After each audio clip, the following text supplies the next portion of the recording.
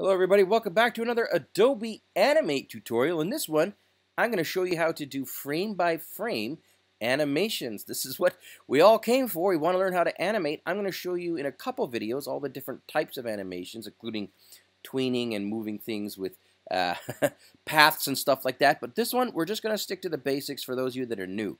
Here, let's take a look at what we got. We've got a standard scene here. I've got a sun. I've got some ground here, and I've got a nice little background, bluish, whitish sky, etc., etc. Nothing fancy. How do we go ahead and start making animations? In this one, well, I'm going to show you. Here, the first step, we have to determine how much or how long will this animation be. For this tutorial, I think 3 seconds will be enough because I don't want to make this a huge, long tutorial, and I'm not going to win any awards. I just wanted to show you the technique. So 3 seconds long. Okay, so we've determined that. The next step is you want to take your mouse cursor and then go to the 3 second or however long you're making your tutorial. I'm making 3 seconds. I'm going to click on this little button here or this tab, and you'll see here under the 90 that I've selected it. I'm now going to hold down the shift key and drop to the bottom. What this does is it's now created a option that I've selected all 4 of my levels. Now, what I need to do is I need to create some frames. Here we go. The first step is you want to hover over the insert frame on your timeline. When you do that, you'll hold down the left click key, or the left mouse button, and you get 3 options: keyframe, blank keyframe, and frame. I am going to click on frame and left click on it.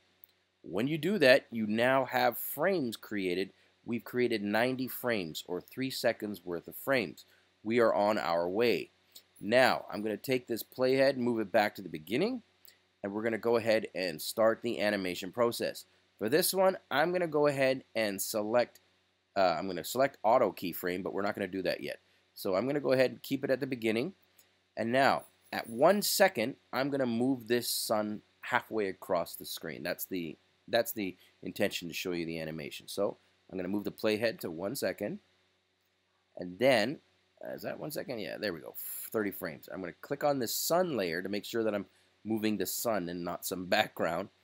And I am going to go ahead and select a keyframe. So I'm going to left click and select keyframe. When you do that, you'll see here underneath that there's a keyframe has been created.